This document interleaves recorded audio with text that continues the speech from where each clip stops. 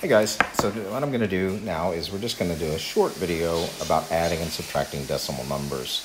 Now, adding and subtracting decimal numbers is very straightforward. There's really only one rule that you need to follow. So let's see what that rule is. Rule 1, line up the decimals. Now, put zeros in place of any missing numbers. And I'll show you what that means. And then finally, add or subtract. Keep the decimal. It never moves, so we keep it in the same space that where it was in the beginning. Okay, so say for example you have 0.1234 plus 2.4321. Who cares, right? So we're adding. There are clearly decimal numbers. Actually, let's just remove a few of these places so that you can see the other part. So we've noticed that the decimals are lined up in a line here.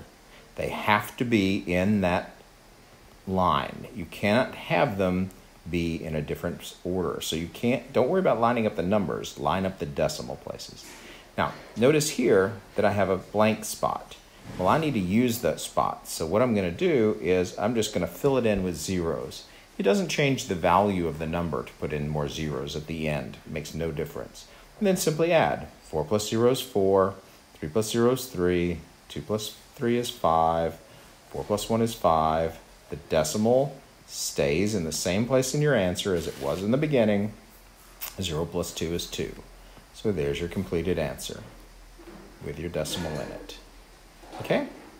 Now, subtraction, same idea, but you just need to make sure that you borrow where you need to. So say we have 5.021 minus 0.035.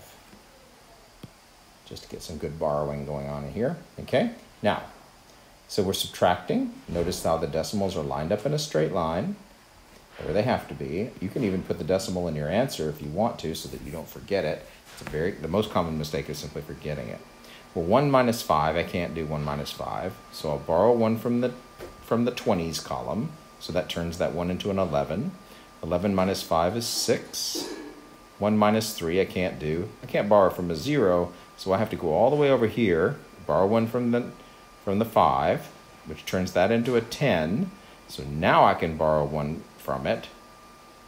So I had to go borrow all the way across, but don't forget those, don't just skip those zeros as you go. 11 minus 3, excuse me, is 8. 9 minus nothing is 9. 4 minus nothing is 4. So my completed answer, 4.986. So tomorrow in class, we'll practice some of these, just using the numbers from your homework, from your new electronic book. Hopefully you've all signed in just so that you can have that resource available to you. Thanks. Bye.